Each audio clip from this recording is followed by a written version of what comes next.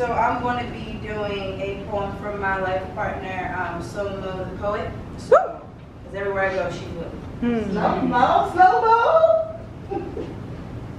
Loving the way the writer writes, flexible with content, walking, striving, understanding the experience. There is nothing that is superficial. God bless motions in the stride of the paper and pen. It is biblical. Reality is what reality is, all mapped out in front of us. Loving the way the writer writes, painting pictures with words so pretty, pretty, pretty. Because we understand what petty means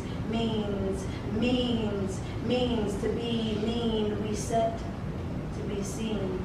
Seen on the set, project voices, projects we work on extensively. Driving ourselves crazy.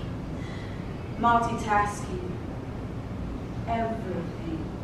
We are doing too much at times, turns, plus we add additional stress, repetitious to rest, loving the way the writer writes.